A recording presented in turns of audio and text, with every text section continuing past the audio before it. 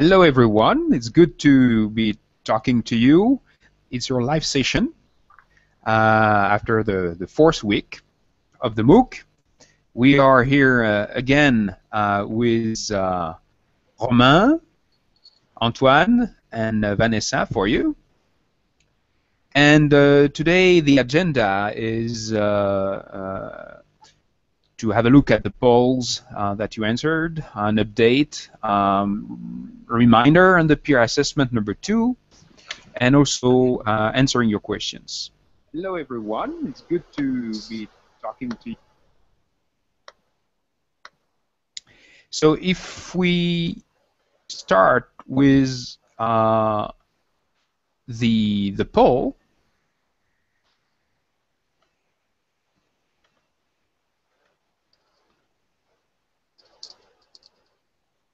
I'm Vanessa. Can you just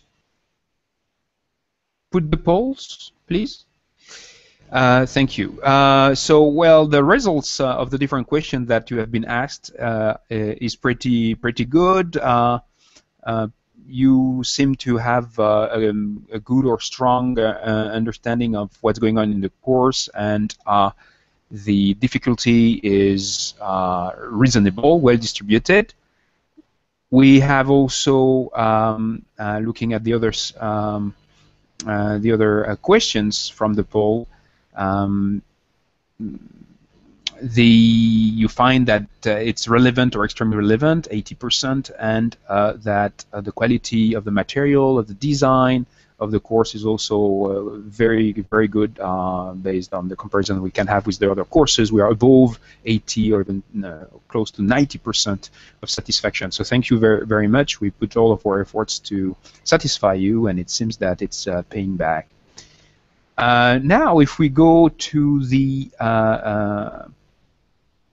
other elements, so we passed the 16,000 bar of learners, and so that's super cool. And we were at 170 something countries. We are now at 183 countries. So lots of diversity, and that's also super cool. We're very happy with that. If we check at the quiz this week, I mean, there was no real question that seemed to be difficult or poorly formulated. And if we look at the average score for quiz 1 to 4, well, you have an average score of 80% of you actually pass it the first time very satisfactorily.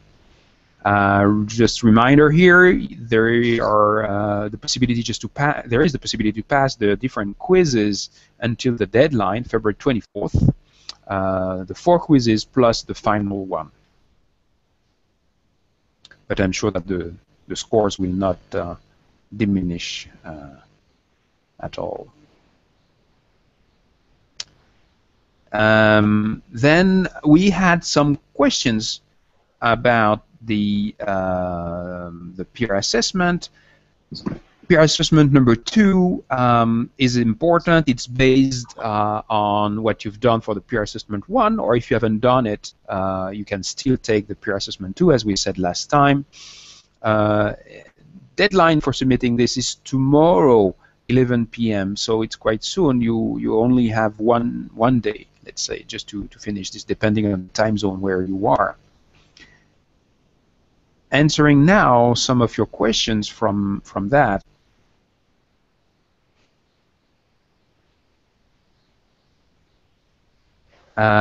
We listed some of them. So, for instance, Terregeno de Mussy asked, for the second peer assessment, we're asked to include an analysis of the matrix given. Does it make reference to one of the organization at risk or logics of action at risk? Do we need to analyze our situation locating the company we describe in one of the 4 places? Thanks.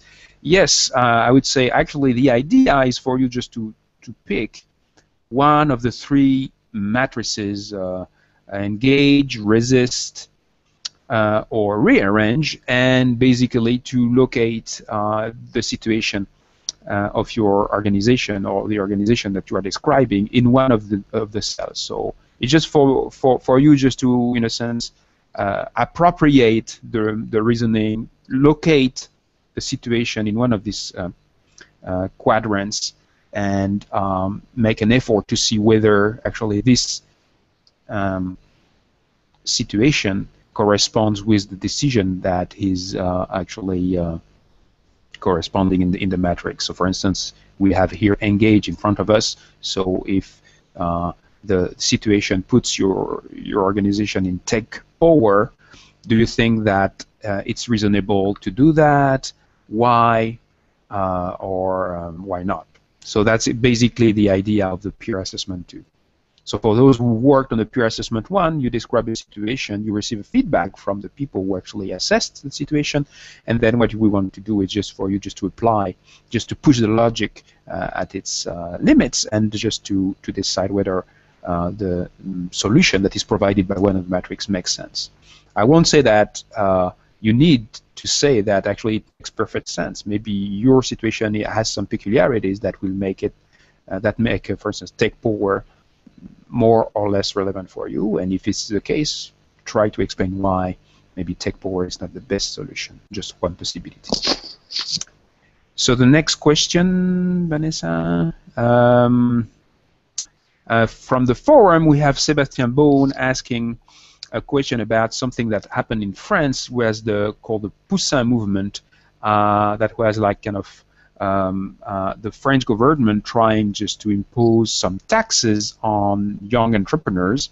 And Sébastien says, finally the logic of the market from Poussin has won. The state, a low-risk organization, lost, maybe because there was a lack of support of its own logic. The winner is a logic that is the most supported. So I would say yes, this is what happened. I mean, I think that in this decision, the support of the dominant organization, the state, was not sufficient, that you had a very strong movement of entrepreneurs and supporters of these entrepreneurs that identified problems in the severe problems in decisions that the state was going to make, and therefore the state had to move backwards. The other remark that I will make also from the question is the term win and lose.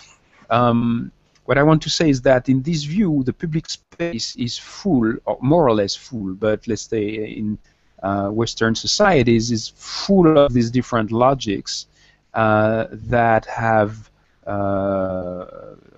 that are present, and maybe in some other societies the logic of the market will be less present, the logic of the family or the logic of the religion will be more present, and the public space will be more or less open as well. So I won't say that you have a win or lose situation. You have, I would say, more prevalence or less prevalence, more openness of the public space and public sphere, and less of openness.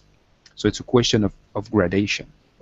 Obviously, in totalitarian societies, the public sphere, the public space is reduced at its minimum, and the logic of the state is at its maximum.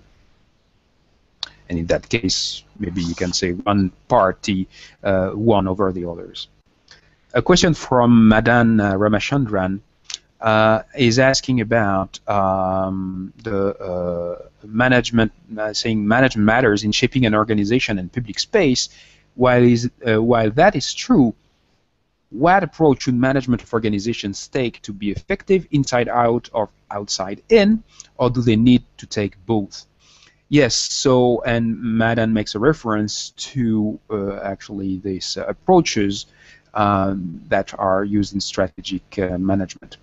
Actually, you need both. That means that any organization is part of an environment, and to analyze its environment is the outside-in approach. So you look at the outside of the organization, the competitors, the buyers, suppliers, eventually also government rules, regulatory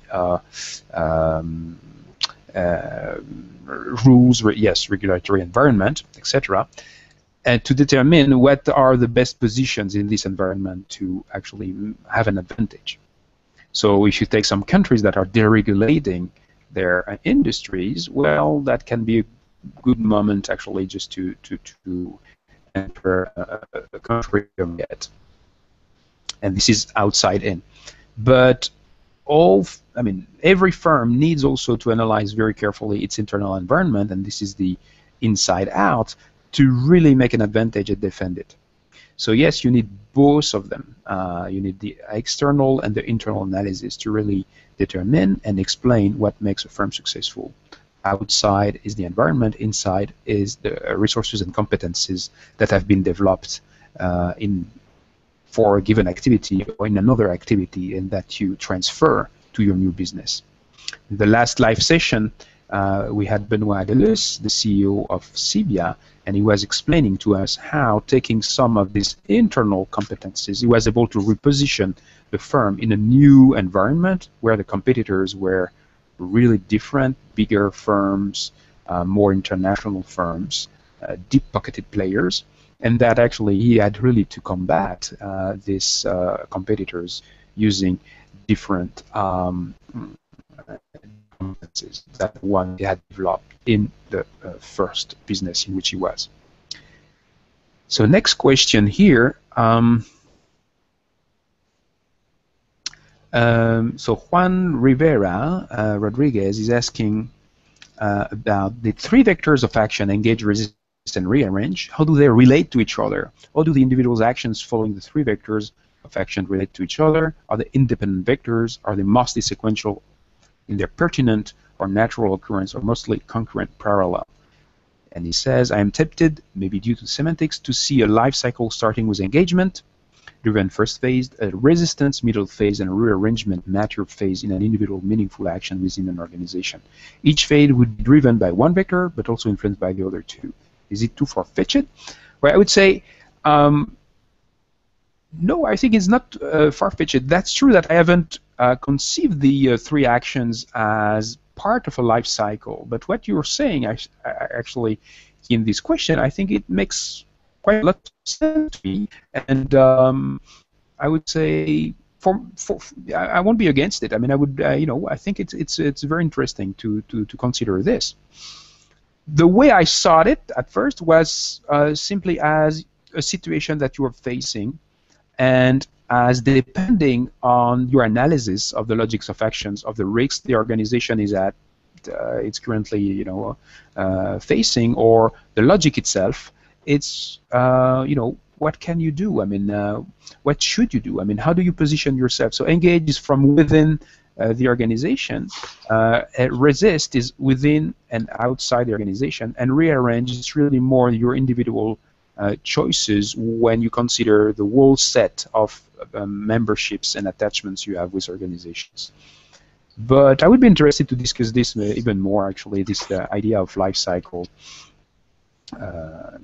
maybe not now, as I have to also ask, to answer the question asked by Manuel Alberto Buado. Is it possible to have people of preferred rearranged conditions? So here we're discussing with Romain, Vanessa, and Antoine about this, and that's true that this is very personal, and by personal I mean an individual decision to make when you decide to refocus. It means that you think that you have basically a high coherence between the different memberships you have. You have a core membership and the other that are basically coherent with this main membership. But at the same time, that the durability of your core organization, you can think of your firm, you can think of an association, a club, whatever, is at risk, and therefore you say, hey, what should I do? Where should I put my energy? How should I, make sense of this different coherent relationships with organizations? So in that case, we refocus. And so we're talking with Antoine, Romain, and Vanessa about situations where some people change careers. Shifts in careers where people, where bankers start to do,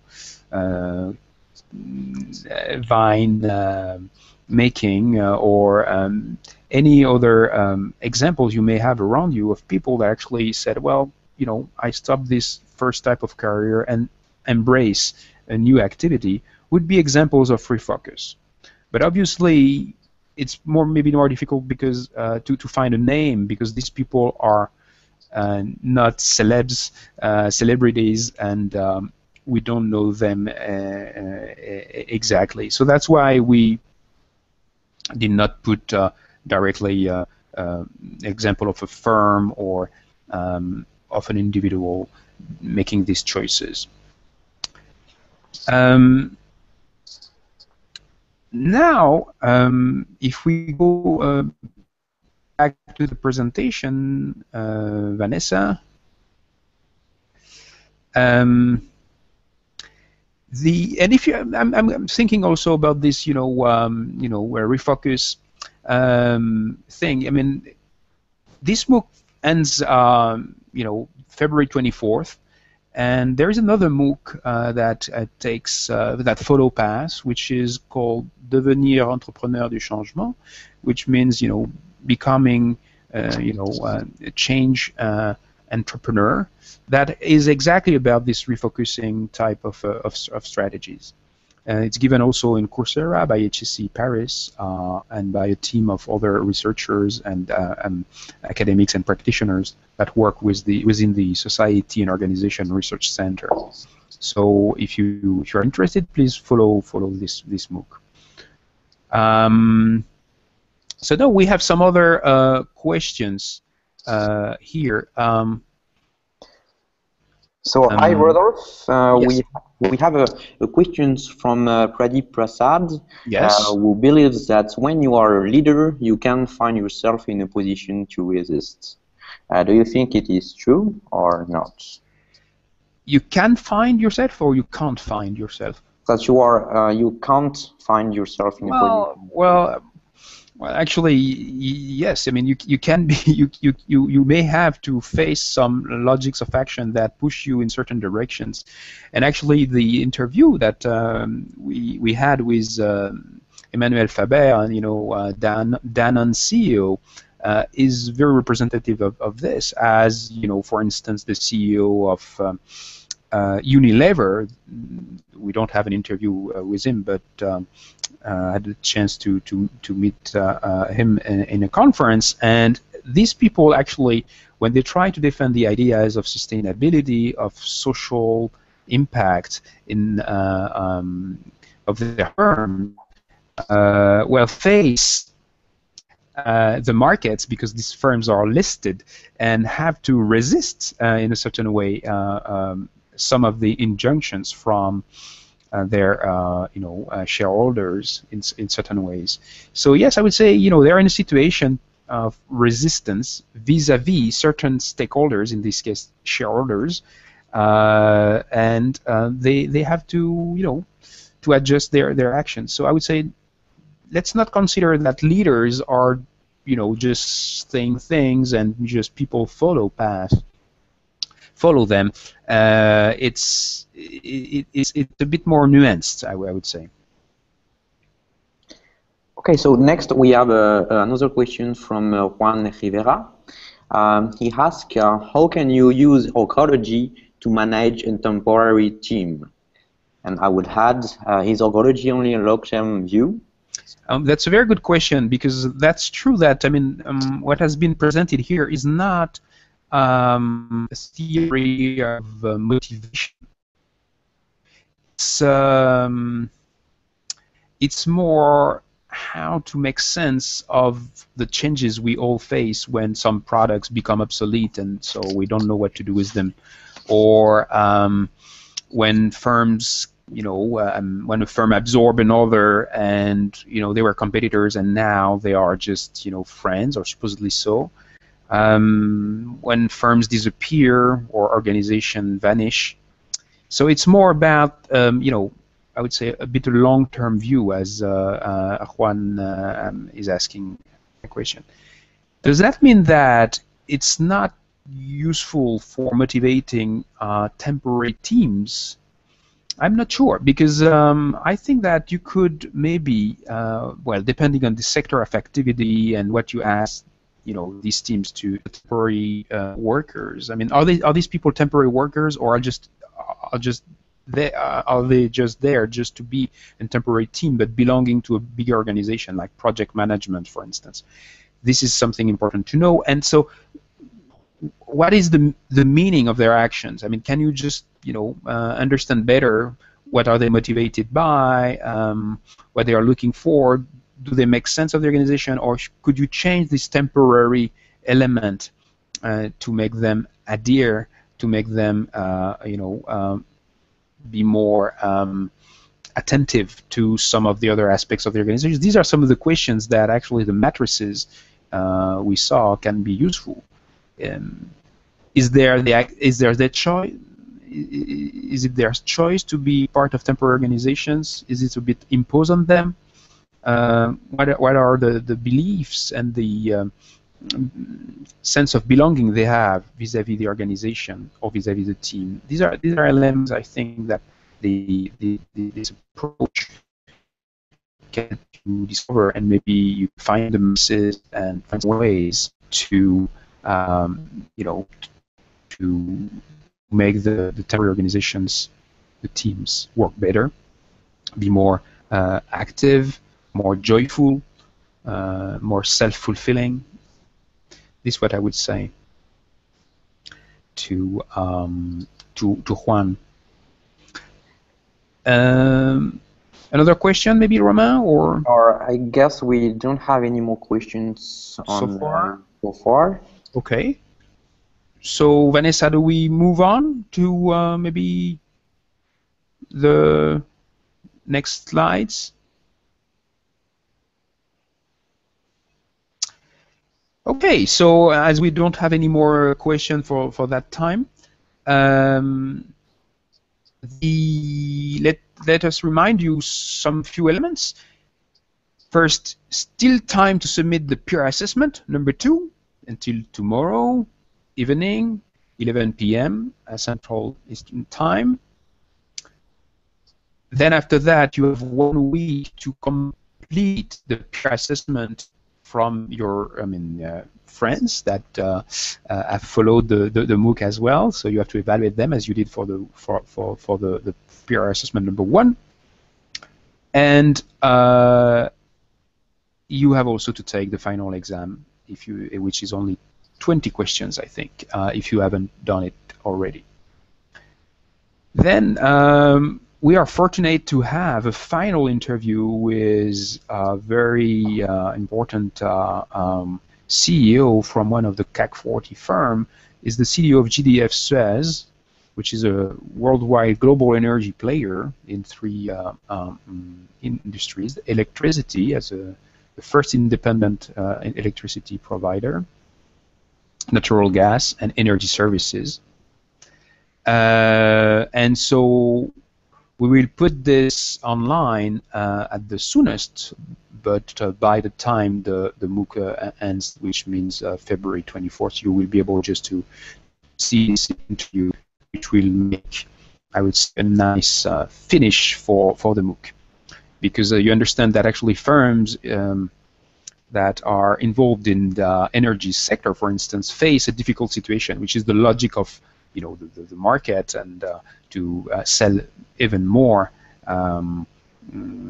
cubic meters, for instance, or of gas, or kilowatts of electricity. But the problem they have is that at the same time, their customers want to have a light footprint of their environment, that these natural resources, as you all know, are limited. And so therefore, how do you manage a firm like this that has more than 200,000 employees worldwide, and how do you make these values or these new logics permeate your organization and maybe change certain decision-making processes within the firm? So this is what we'll be talking with Gerard Mistrale. So you will have this video, and the MOOC closes on February 24th, but we have a last video feedback for you guys on February 27th about all of you who succeeded with the MOOC, maybe some last questions to be answered. So we will have like a little farewell with you. Let me also remind you that we have 100 ebooks waiting for you, for the people who have the best scores on these questions and who have participated to the MOOC the most. And also, I can see that we have a couple of more questions that appear on my screen. Do we want to take them, Romain? Yeah, sure. So, I mean, we have a question from Pradeep, and he is asking basically, as we are in a recession, how do we change the process to get more investments? To get more investment from people, I guess, within organizations. Yes, sir. If I understand the question well. Well, I think it's exactly in this type of period that people are looking forward to investing themselves in organizations and making more sense of their lives. So I would say, I mean, if you see all the different economic activities blossoming, such as, I don't know, open innovation, crowdfunding. Actually, in the book, I'm taking a different stance than the one that is currently taken by many, which is that people are becoming more individualistic. So probably it's true in some societies. In China, I no doubt about that. In India, probably this the market liberalization of the last 2 decades has, driven certain behaviors like this. But in many other countries, I would say that people are looking for more community links to relate to the others in a more efficient way. And I think that they don't find this as they used to do in, class memberships or even political party memberships, but they do this through much more fluid organizing principles. If you look at crowdfunding, open innovation, as I was saying, social media, obviously, and also through organizational belonging. They quit jobs more frequently, and also maybe more easily, because they are, not having found the meaning they were looking for. So I would say investment of people in their organizations is actually stronger in the times as the ones we are facing. I see another question by Florence. Yeah, so there is another questions about technical questions. Actually, we have two trial allowed for the final exam and quizzes. Are we allowed to use them both?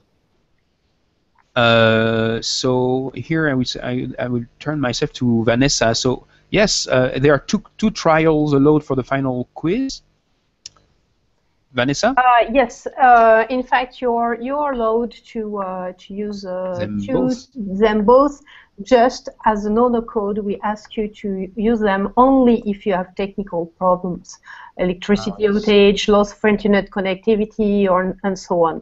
So this is to avoid technical problems for you. But as an honor code, we ask you to use only one test.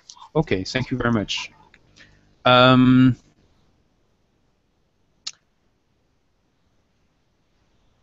Okay, so I think that we answered different questions. So last video feedback February 27 on all of this. Says that there is a new question.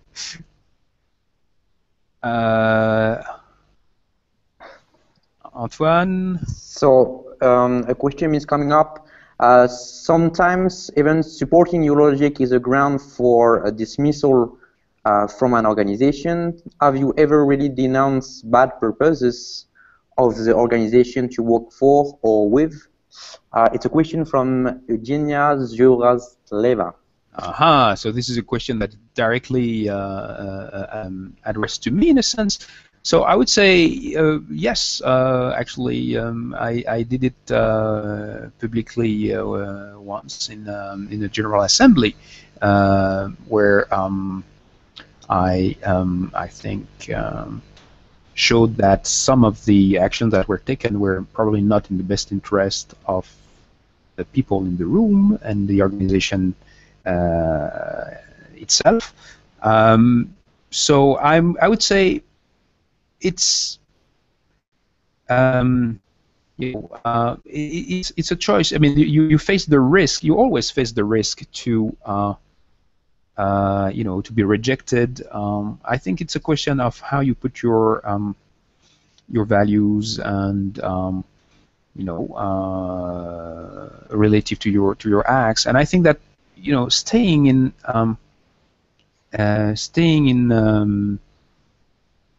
an organization for which you don't share the values, the logic of action, for which you see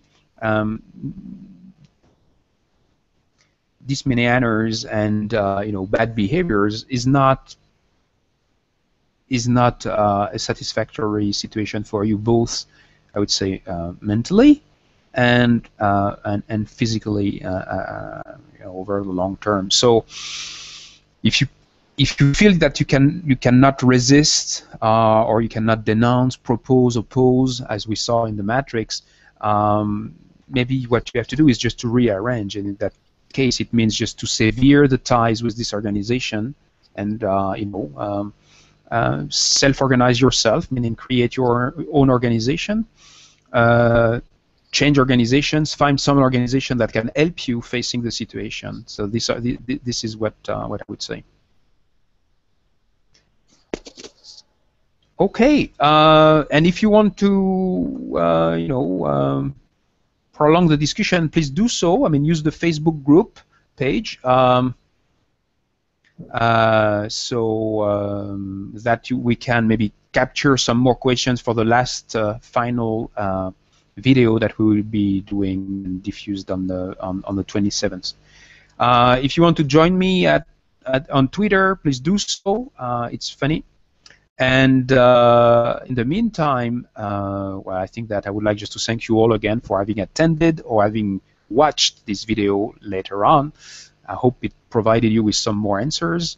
Good luck with the final steps, the peer assessment number 2, the final exam, and well, looking forward to seeing you next and last time.